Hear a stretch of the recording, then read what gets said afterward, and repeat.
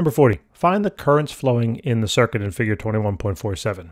All right, so for a review, definitely check out numbers 35 through 39. All right, if you kind of watch all those and then watch this one, I think you're going to be really good with identifying currents. Here I'm going to try to go just a little faster. So when we're analyzing a complex circuit like this, there's almost like it almost looks like three circuits in one. There's one circuit here, there's another circuit here, and then there's a big circuit.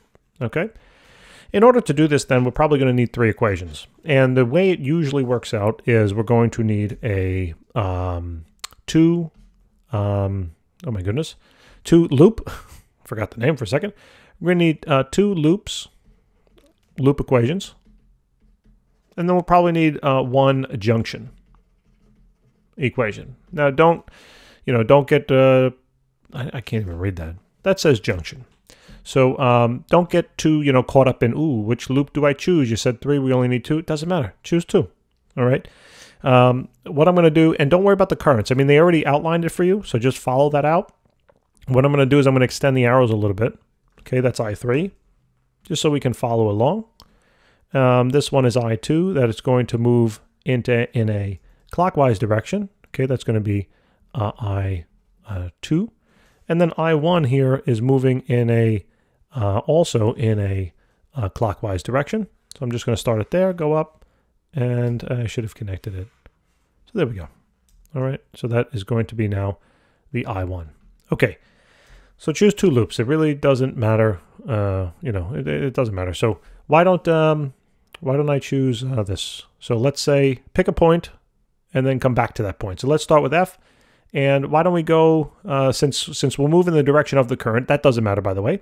I'm going to choose to analyze this loop, all right, in a clockwise direction. You could have definitely chosen to do it the opposite way. All the numbers in the end would have worked out. So don't waste too much time thinking about which way to go. Just kind of like a lot in life, just make up your mind and do it. All right?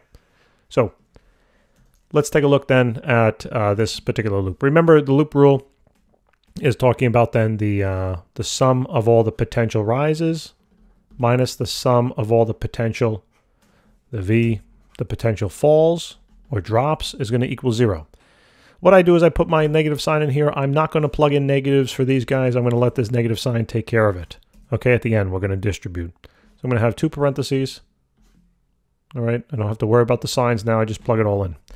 I do have to, though, worry about the category. All right, so here we go. So if I'm starting at F and I'm going to go traveling up, I cross a battery here. So the battery, if you notice, it's going from a shorter line to a bigger line. The bigger line is positive, the shorter line is negative. You're going from a negative state to a positive state. Ah, aren't you happy? Your potential's rising. So that's going to be 18 volts, and we're going to plug that into the rises category, so 18 volts. Now, we pass through then, next thing is we pass through this resistor. Since we're traveling in the direction of the stated current, this represents a potential fall. Now remember, I can describe the potential fall across that using Ohm's law, V is equal to IR. All I need to know is the current flowing through that resistor and the resistance of that resistor. So we don't know the current, but we're calling it I1, so that's fine. And then we're going to use the resistance of 0.5. So I'm going to write that in the falls category, okay? So 0.5 times an I1. Next, I get to this resistance. Same thing. It goes in the fall category. It's going to be 20 times I1. See how fast we can now move? Keep going. We're going to pass through B. Up, we hit another resistor, but we're traveling with the direction of the current there. Note that it's not I1 anymore. It's I2. So what we're going to do is it's going to be then, it's going to be 8. All right, so plus 8 times then I2. Cool. All right, let's keep moving this on over. And then we're going to keep traveling up. We come to a battery, right? Anytime you're going from negative to then positive because we're traveling down, you're getting happy, right? Oh, we're starting negative, becoming positive. So this is a potential rise, right? You're raising your potential. So add that on over here. If it was the opposite, if this was the long bar and that was the short bar, obviously you would put the 12 in this category. Easy enough. So next up, we're going in the still direction of the current, still a direction of I2. We pass through this resistor. That's going to represent a potential fall. So here, just add it on in. So it's going to be 0.5 times an I2. All right, keep going. Oh my goodness, another resistor, geez. All right, so another potential fall, so add that on in 0.075 I2. All right, great. Oh, cool. Another battery. Wonderful. But this time it's going from a long bar to a short bar. So we're going from positive to negative. Oh, we're not as happy, right? We're reducing our potential. So just like I had mentioned before, plug this 24 into the category over here. Since I don't really have much, well, I do have a little room. So let's move this on over a little bit. Let's extend, oop, what happened to the 0? So let's extend this a little bit. So then I'm going to plug it on in, plus 24. Okay, you might have learned, oh, the teacher told me to use negative. That's fine. But don't then use this formula. I'm taking the negative kind of all out of these guys, so I don't have to worry about the signs yet. Then I'm going to distribute the negative, at the end, and they'll all become negative. All right. Then we're still traveling around the loop, and finally, almost to get to letter F, we still got to travel through this resistance. Don't worry about the junctions. There's nothing going on there. So you're just going to keep traveling through. Up, you hit that resistance, so that's going to represent 15 times then I1 now, because that's the I1 current. All right. So this was 24 plus then, let's move this a little bit, and that's going to be 15 I1. 15 I1. All right, clean this up a little bit, just combine some like terms. So here we can add those two together, right? I mean, that's simply 30. Then it's going to be minus. So let's combine some things in here. So we got I1 here, I1 here, that's it, I1 over here as well. So it's 15, right? So we got 20 and 15 is going to be 35. Add a half, so 35 and a half. So 35.5 I1 plus. Do the next, group the next. So it looks like maybe I2s. So we got that I2, we got that I2, we got that I2.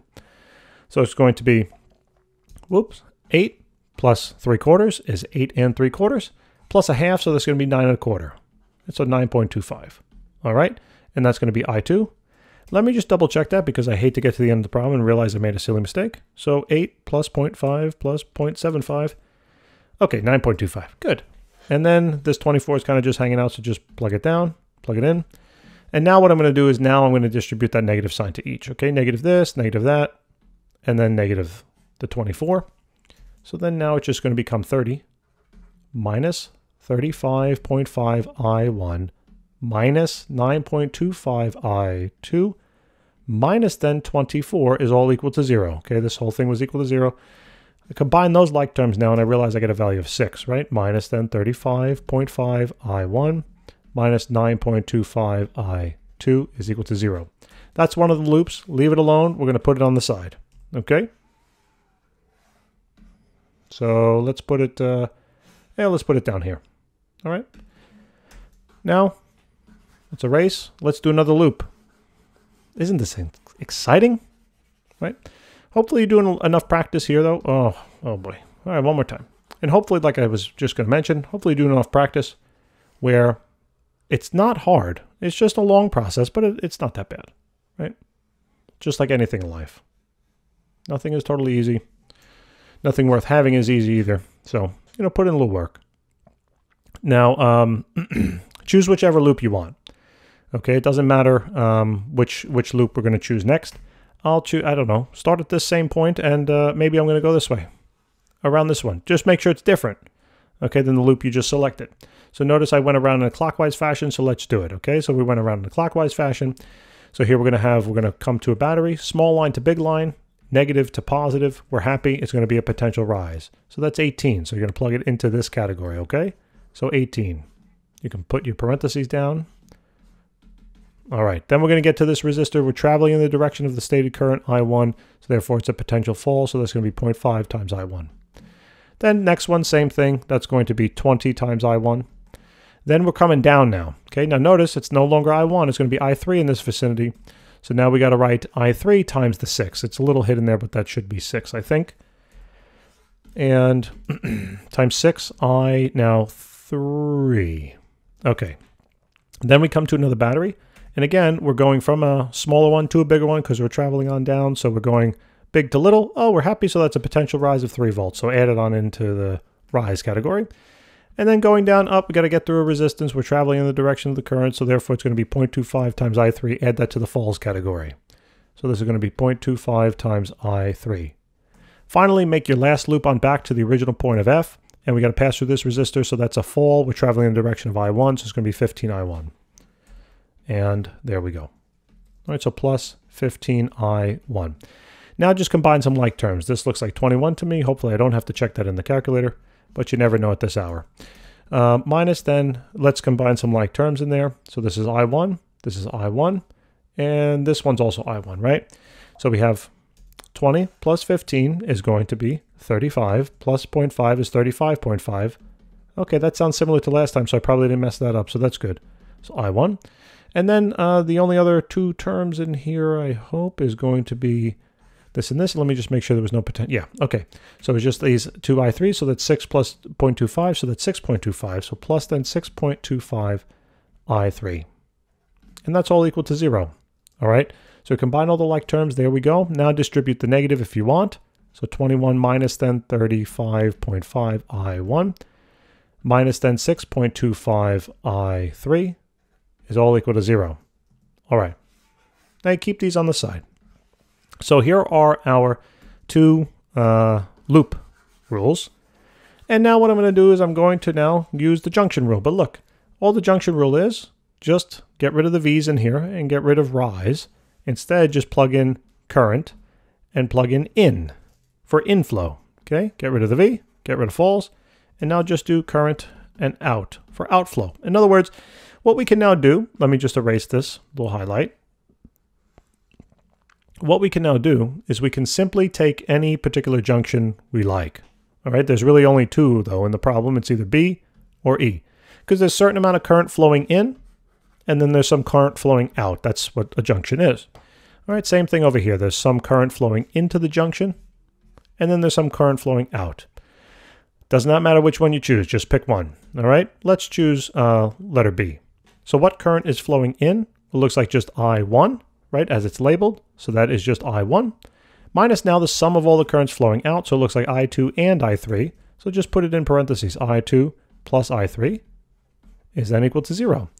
And now if you wanted, you can simply just, right, distribute the negative. So that's I1 minus I2 minus I3 is all equal to 0. And there's now the three equations. All right, now let's erase all this, okay? And let's see what we got going. So now what the trick is to kind of consider what you solve for here, consider what you got over here, and start substituting. Now notice that these two equations have a common term. They have a common term of I1. So what I'm going to do is I'm going to solve this equation not for I1, but I'm going to solve it for I3. I'm going to take this equation and I'm going to not solve it for I1, but I'm going to solve it for I2.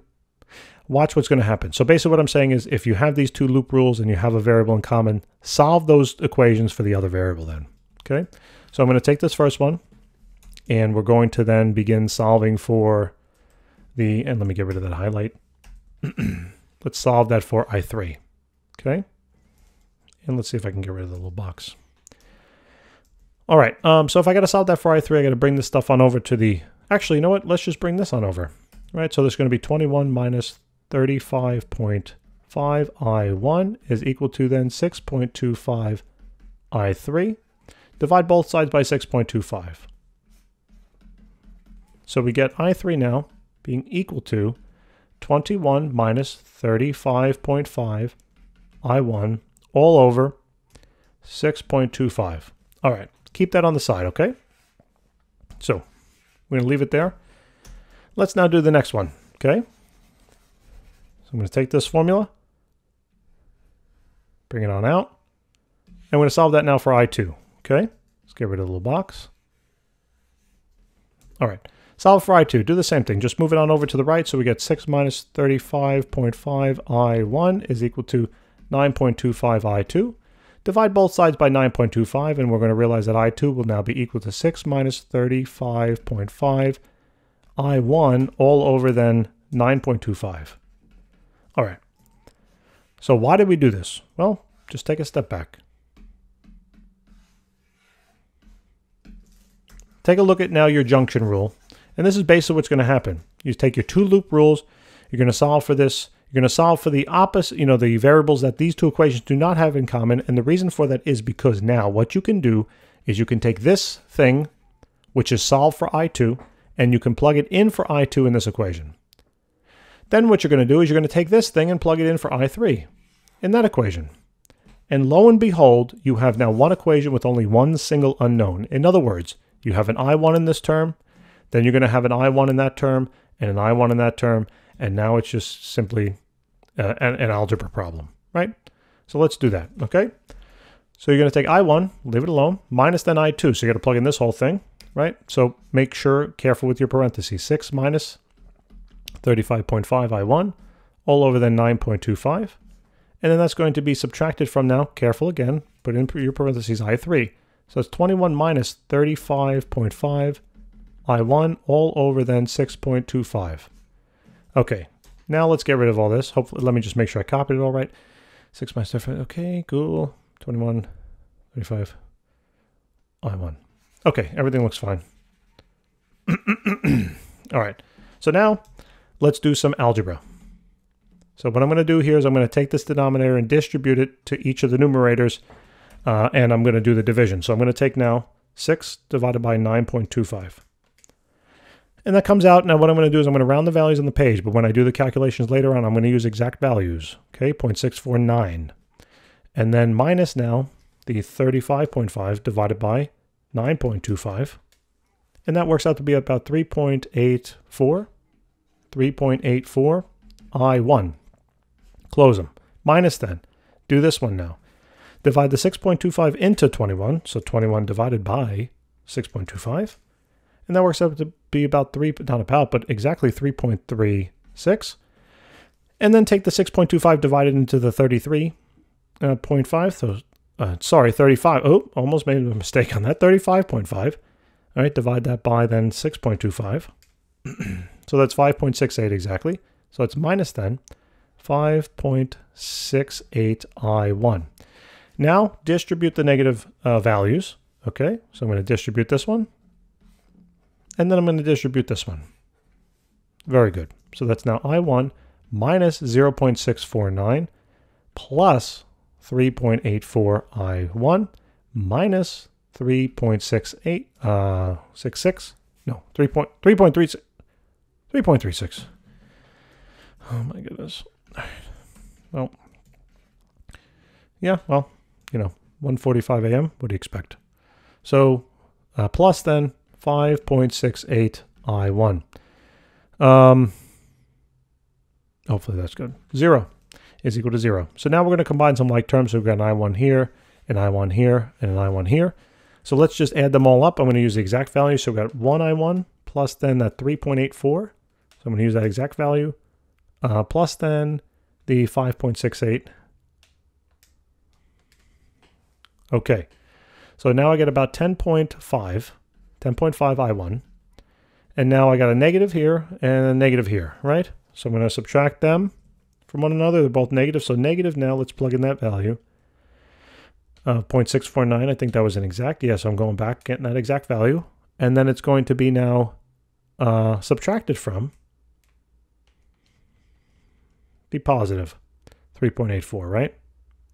No, 3.36, that was an exact value. All right, let me just make sure my answer makes sense. So about 4, right? So minus 4.01, and they're both negative. Yeah, that's about right. Okay, equals 0. Bring the 4.01 over onto the right-hand side. So we got 10.5 I1 is equal to then 4.01. Divide out the 10.5 from both sides, and we realize that we're going to get that value divided by 10. Oh, let me do the exact value, though. I get a value of about I1 is going to be negative 0.381. Okay, so now that's the value of I1. Then all we're going to do is we got to, oh, missed something. All we're going to do then is we're going to simply now go back. Okay, erase this. And by the way, the negative sign just implies that the current that was predicted for I1 in the problem is incorrect. In other words, the current's not going to flow in a clockwise fashion. It's instead going to flow in a counterclockwise fashion there. But no big deal. It doesn't mean that anything's wrong. Just note that, okay? So now what you're going to do is you're going to take your I1 value. You can plug it into either one of these. It doesn't matter, all right? So remember that this represented I2 and this represented I3. Came right from the formula over here in the work that we did prior. So we know that I2 will be equal to 6 minus 35.5 times our I1 value, which is now negative 0.381, all then divided by 9.25. And here we go. So let's see what we get. So we're going to get 6 minus now 35.5 times that negative value, and then divide it now by 9.25. And this comes out to be about 2.11. 2.11. All right, and that's in amps, right? All these are in amps. Okay. Now, I3 you can solve in a couple of different ways, obviously. Easiest way to do it, I think, is to just use now the formula up there. That this one, I1 minus I2 minus I3 is equal to 0. So that means that I3 will simply be equal to I1 minus I2. So just plug it in. I1 we said was negative 0.381 minus then the I2, which is now 2.11. And let's see what we get. I3 then will be equal to, let's see. So 2 point, okay, that'll be negative. And then minus now the 3 point, so let me add that because it's already negative. All right, so it looks like we're getting a value of about negative 2.49 or so amps. All that means is that the current is flowing in the opposite direction of what's predicted. So no big deal. Let's just take a look now at what the real currents should look like. So we just erase this all. So according to this, my I1 was negative, and therefore the predicted current of this going around in a clockwise fashion is incorrect. It should be going this way. But that doesn't matter in terms of, you know, in terms of finding the numbers for the currents. Who cares if it's negative or positive? Remember, there's no such thing as a negative current. Like, either there's current flowing in the wire or there isn't current flowing in the wire, right? The negative sign just tells you the direction. In this case, it's going to tell you if you were right with your prediction. So in reality, this is really I1, okay? Then I2, as predicted, was correct. So therefore, that I2 is going around in a clockwise fashion, okay? So that's I2. Now, notice, if you left I3 alone, or if I3 came out to be positive, something's wrong, because that means I3 would have been going down. And wait a minute, you have now 3 things coming into a junction. Do you have anything going out of the junction? No, that's impossible. It can't happen. So I pretty much know, unless there was an error in the numbers, I know that at least I'm generally in the ballpark, okay? In other words, I think everything should be good. So this is I3. Okay, it's pointing in the opposite direction of what was predicted. So let's just double check up here. Remember, current for now B, it's technically I1 is flowing out, I3 is flowing in, and then I2 is still pointing to the right. So that still makes sense. There's something flowing in, something flowing out. Guys, thank you so very much for tuning in. I really do hope this helped. Please remember to help us out if you can and subscribe. It truly means a lot. And I look forward to helping you with more problems. Take care.